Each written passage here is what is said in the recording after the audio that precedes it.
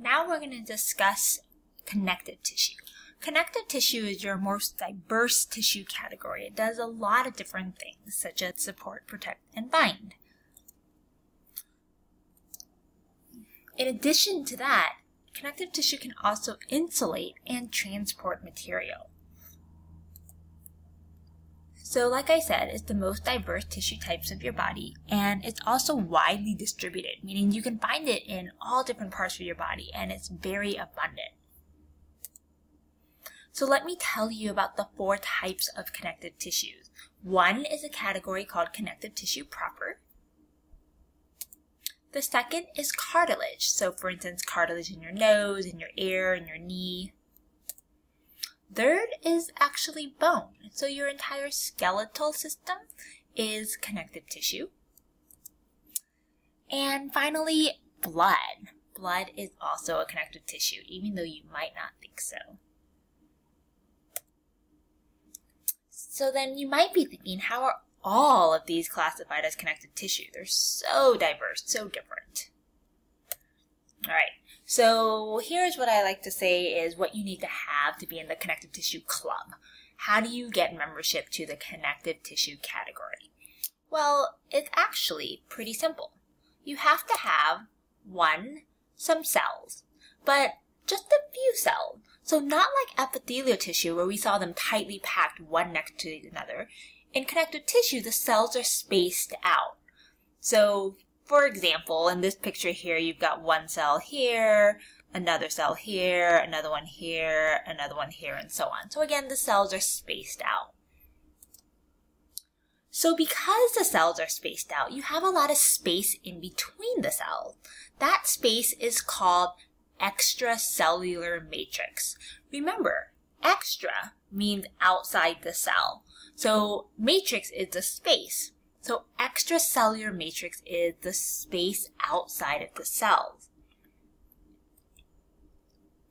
And then the third thing all connective tissue has is an embryonic origin from a tissue called mesenchyme, meaning that all connective tissue, regardless of whether it's blood or bone or cartilage, its origin is basically birth comes from this mesenchyme tissue, like a common ancestor. All right, so let's dig in a little more about similarities for all connective tissues. So we said they have few cells, they have extracellular matrix, and they all have the same origin of mesenchyme tissue. In addition, we've got the cells, right? We've covered that, so all of them will have cells. For example, some cells are macrophages or mast cells. They're part of the immune system. Right? So here you can actually see a really cool macrophage. A macrophage is a cell that engulfs or eats another cell. So this tiny macrophage here is actually eating this huge cell right here. The second component that all connective tissue has is fibers. So these fibers are actually all in the extracellular matrix, so they're outside of the cell. There's 3 main types of fibers. There's collagen, elastic, and reticular.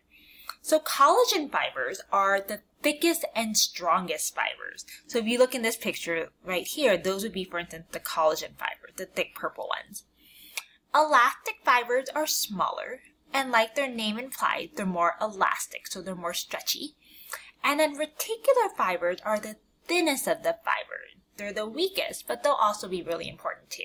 So again, collagen is going to be the thickest and strongest, and then down to reticular, which is going to be the thinnest and the weakest. And then the last thing that all connective tissue has is the ground substance. The ground substance is part of the material that makes up the extracellular matrix. So it's like the background material or the glue that's holding all the cells and fibers in place.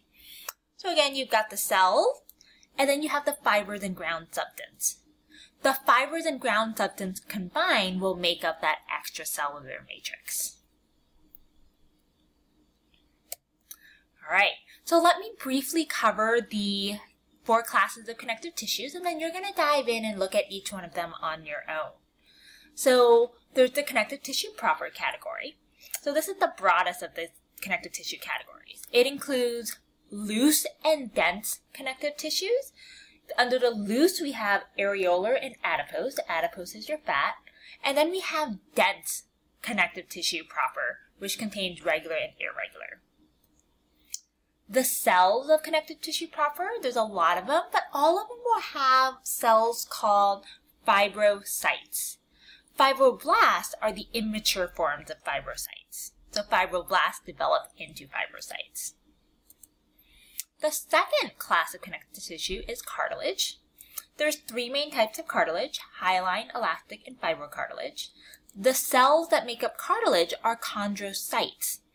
Now the chondroblasts are the immature form of the chondrocyte, so they're kind of like the teenagers or the kids of the chondrocytes. Chondroblasts will develop into chondrocytes. Then there's bone. There's two main types of bone, spongy or compact bone. Those cells are called osteocytes. The immature form of the osteocyte is osteoblasts. And then the last category of connective tissue is blood.